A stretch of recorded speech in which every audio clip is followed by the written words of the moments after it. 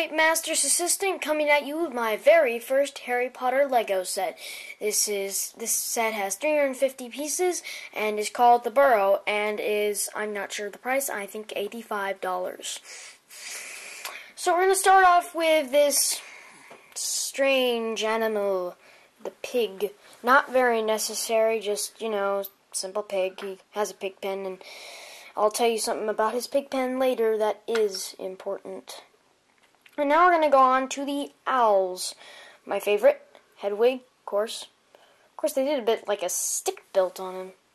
So, it's okay Lego. It's sort of okay, but this owl's built the same way, except this one's Errol, or Pidgewin.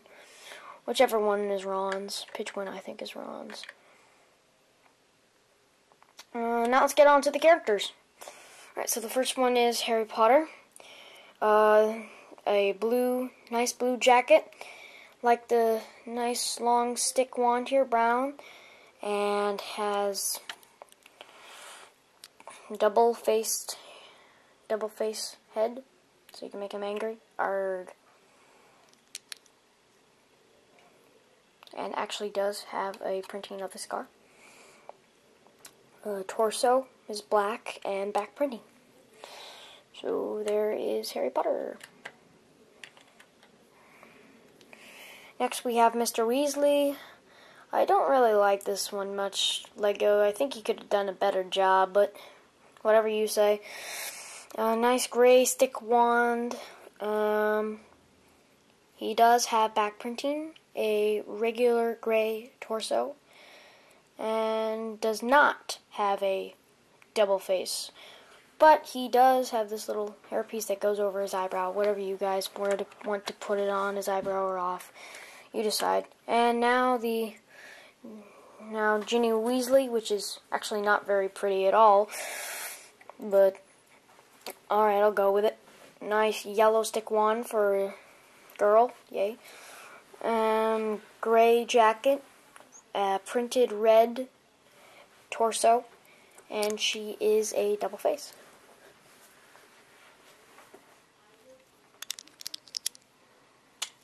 And has back printing.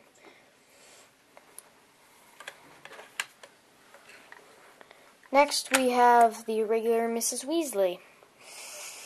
Could have done a better job on the front,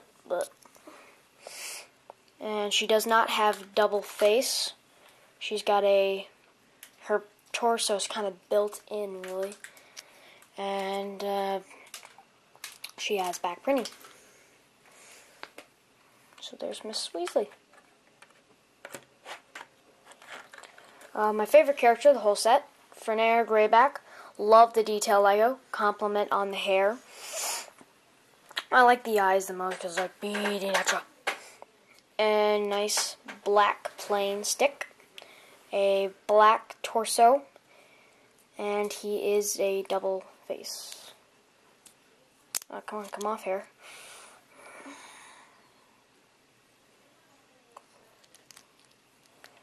It's Professor Quirrell 100 times. And that's probably, it's not a scared look, I suppose it's just concerned. And no back printing. Lastly, but not least, we have, oh darn it, we have Bellatrix Lestrange, the Deranged. Rhymes perfectly, doesn't it? Her torso is kind of built in, really, with her dress type, so she doesn't really have one. Can't see it. Nice black wand stick. Comment on the hair, very good hair, and has a double face. Just put it back on like that. Scare face. Ah! I'm losing a bit of back printing, and there she is. So that is the minifigures. I will just push them aside. And get on to the features. First we have a tiny little cannon. I'll just put it up to you. Not flip fire missiles, so great because it's Harry Potter. Yeah, I'll just demonstrate. They gave me an extra flame, so I just added it. This goes with the house. So I'll just fire at the house or something. Hey, look, great shot. Hit the flower right out. Yes, very good detail on this Lego. Very good detail. I love it. So I just put that right there. Wish I hadn't broken it, but I had to. Next, we have the forest. If you look really closely, you can see a bit of a green toad in there, but I'm not going to pick him up because it takes him forever to put back on. There is a cannon in the back. Let me see if I need any characters. Oh, yes, I do. Vernier Grayback, kind of. You can really put them wherever you want. They don't really stand anywhere. She just stands on that ledge, and you pick up one of the flame things, put it in its case, like so, back here, and fire it at the house. Please don't say I hit the flower again. Oh, look, complete shot, miss. Lovely. That is the forest, so I remove that aside and get on to what everyone loves is food powder. Why don't I demonstrate with a character? Here's one of the owls does go on here. I think it is Pidgewind. So yeah, and you put Harry in there, and I'm gonna have to hold it. Can the camera see this? Right, here it goes. You can only really see the green flame up close. It just kind of changes from red to green. It's kind of cool, really. It's kind of fun. Alright, so that is all the features. So we will get on to the features of the actual set. Like I said, 2 flower pots. And there is 1, 2, 3, 4, 5, 6, 7, 8 windows that open and close, except for this one. This doesn't count. A door that opens and closes, and now I will turn to the pig pen, where I will show something very valuable. You can store the wands in there, like so. Just put them in. That's where the pig stands, but who cares what the pig is, where the pig is. You just put his wand in there. You can put all of their wands in there, really. I'll just get them out now and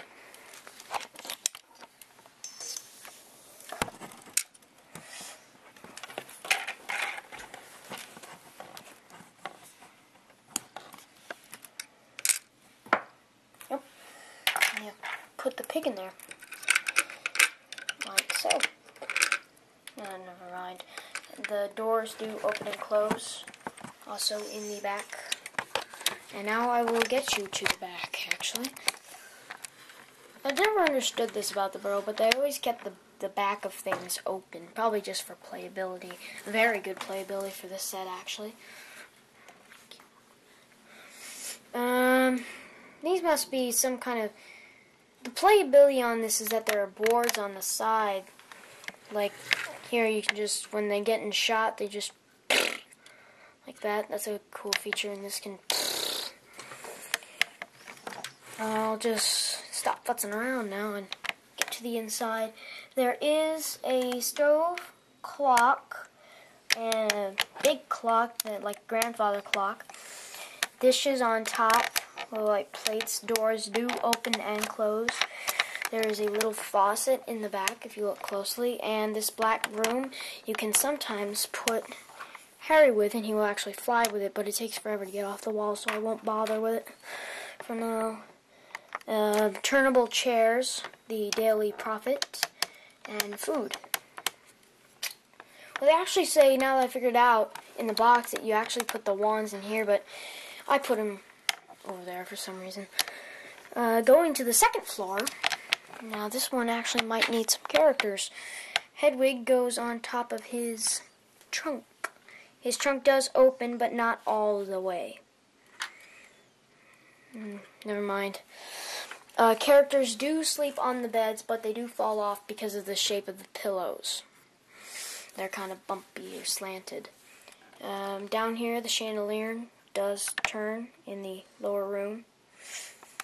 And I think that's it for both of the rooms. Let's get to the high floor. In there, if you look closely, you can see the Quibbler with Harry on it, and I don't really know who sleeps in each room, but there's not enough rooms for each. And there's a lamp back in there and some printing on the benches. And that's pretty much all the features, actually. And, ladies and gentlemen, well, there is one thing that LEGO did very poor about this. They left out a lot of the characters for this scene.